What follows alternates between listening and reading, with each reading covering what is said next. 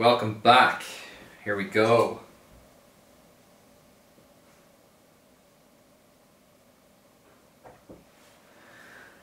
Hello everyone and welcome back to the Idea Lab series with me, Gary Fox.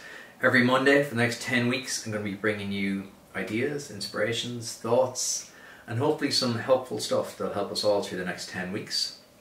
I was due to do a special episode today about the hottest trends for 2021, but we're going to change that up and I'll explain why in a minute. First off, I hope you went and listened to the first episode in season 5, which came out last Thursday, with Ronan O'Dalik, the founder of Thriftify. It was a super episode. I know I say that nearly every week, but this genuinely was. Ronan is a fascinating dude. What they're doing is super interesting. They're bringing charity shops online. This was a completely untapped market. And Thriftify went from 20% market share in 2020 to 86% market share by the end of the year. So it's a fascinating story. He's a cool dude. He thinks about things very differently.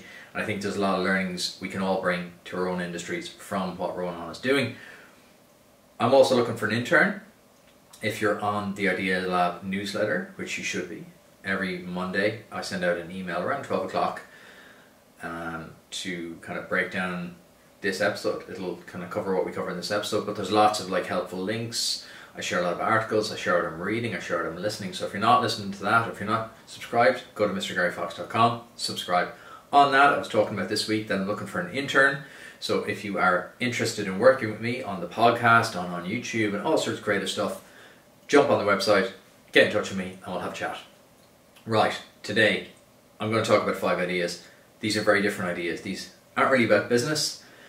These are more about ourselves. So the more I chat to people over the last 2, 3, 4 weeks, everyone's struggling a little. I'm struggling. I've been hit very hard by COVID from a business sense. Luckily enough, I haven't been hit on it personally, but from a business sense, I've been hit very hard. And so is everybody. And everyone is struggling. Even if you haven't hit that hard by business-wise, we're all struggling a bit mentally.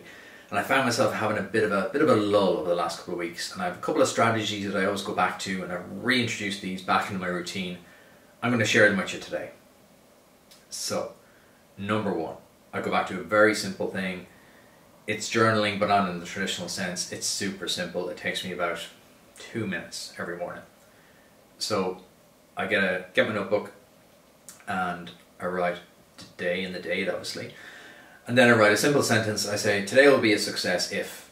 And I write down 3 things. That's all. Not like an exhaustive list or not crazy. And generally 2 of them are quite easy. 2 of them will be often like life admin stuff. Need to go to the post office. You know, stuff like that. Easy things that you can just tick off your list.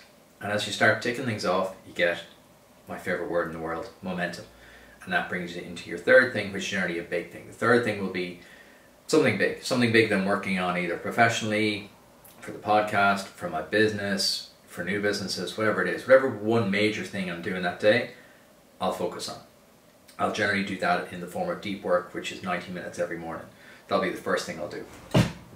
Just checking time as we're going to keep these tight to 10 minutes as people love the short format. Number 2, and this ties into number 1, brain dumping.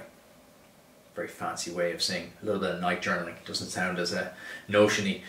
Brain dumping. Every evening, either I'm shutting down my laptop, leaving my office for the evening, or if I'm just before bed, again, I get the same notebook. I try to keep everything in one notebook. I used to have notebooks for everything, like, oh, business notebook, and an ideas notebook, and this and that. Everything in one notebook. Everything's together.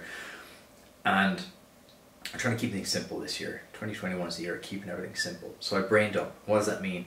I just dump down everything on paper of what I'm thinking about. Stuff I'm worried about, stuff that I have to do, stuff that I'm thinking about, ideas, just anything. Anything. I think of it as shutting down my mental computer. I think of, you know, all the tabs. If you're like me, you've got 15 tabs open in Chrome every single day.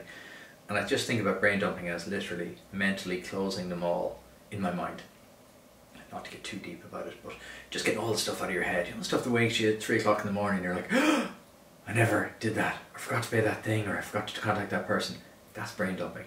And then I use the brain dumping every morning. I look back at it and go, well, what are the 3 things I need to do? So the 2 of them tie into each other beautifully. So brain dumping, and today will be a good day if they're my 2 top tips. Number 3 is accountability. This is more like a personal thing for me. for 2021. As I was looking back over 2020 and 2019, accountability is something as entrepreneurs, or if you're an aspiring entrepreneur, it's something you won't have because you're your own boss. You know, you will be accountable to your clients, to your staff, but you've no boss really. You know, apart from the tax man and your accountant once a year, you'll have no one you're really accountable to. And this leads onto a problem which my friend David L. Hunty has coined as the shiny object syndrome, whereby you get distracted by all new ideas. And I'm criminal number one for that. I do that all the time. I get distracted by, I can do this and I can do that and I can do that. Accountability. So I've introduced accountability into all 5 areas of my life. So again, comes back to my 2021 planning. 5 areas that I'm working in. My chair just slipped. So work, creative, fitness, family, and adventure. 5 areas that I'm working on. And in each area I have an external person outside of my business, outside of my family, that I'm accountable to. For example, for fitness, it's accountable to my coach, Larry Doyle. Every month he sends me my plan, we have a quick chat. Larry's not going to shout at me if I don't do it, but just knowing that I've committed to doing something with an external force, the power of that is huge. The leverage that I'll give you, because in your head you're like, okay, I've committed to doing that, and you're already a step along the path. Accountability, highly, highly recommend it. Number 4 is networking. And that's a horrible word. I'm actually going to replace that with something else. I'll think of something else to replace that with in a few weeks, but it's connection with other people, and most importantly, connection with other entrepreneurs. If you are an entrepreneur, this is an unbelievably lonely time. Entrepreneurship is a lonely business at the best of times. No one really talks about it because it's so sexy and so glamorous and so cool to be an entrepreneur.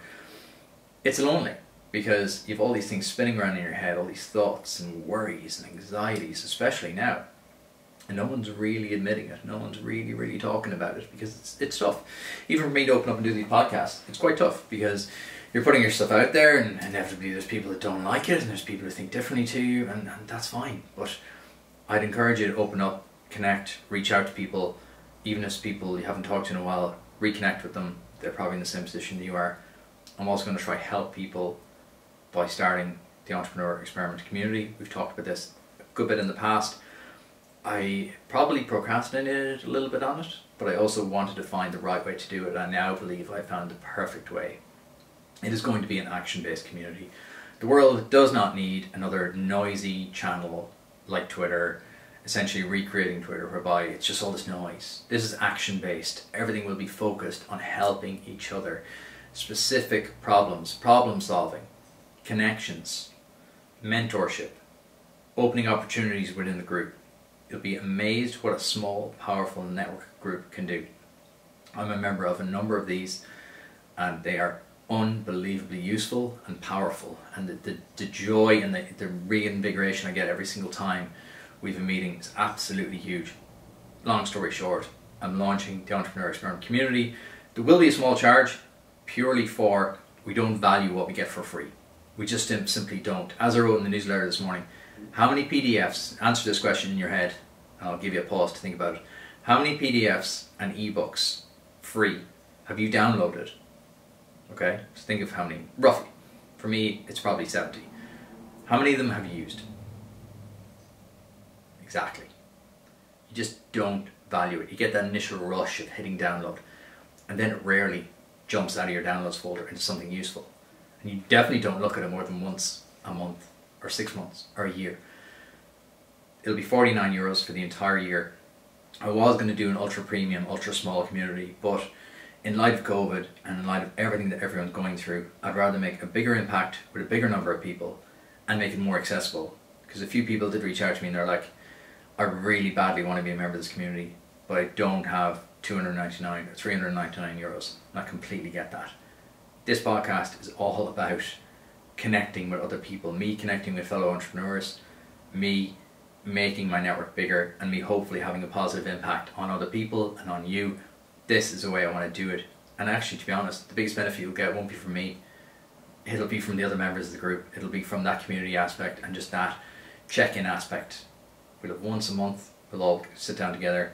Well, we won't sit down together, obviously COVID, but we'll have online meetings, and there'll be a network element whereby you'll be able to go on every day. There'll be a board, there'll be connections. It'll be good. So if you want to join that, go to mrgaryfox.com, hit the community button, put in your email. You'll get an email in the next 7 days with your invite, and I look forward to it. Number 5, this is to learn a new thing. I've just gone over the 10-minute mark, but we'll run through this. Learn a new thing. So something creative, not related to your work, something that you've always wanted to do, whether it's writing, storytelling, stoicism, graphic design, whatever.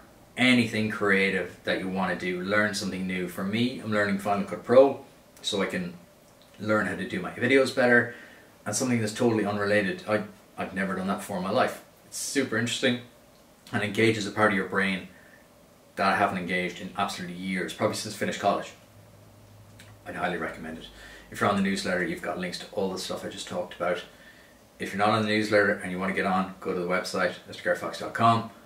I will see you back here on Thursday. We have a really interesting chat with a chap called Jack Crotty.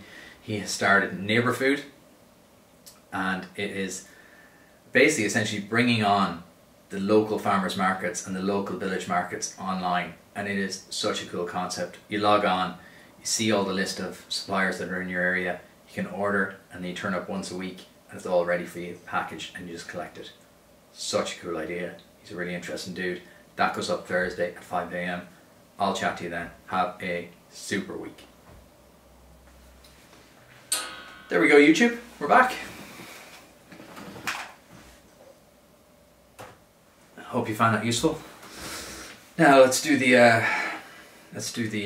thumbnail.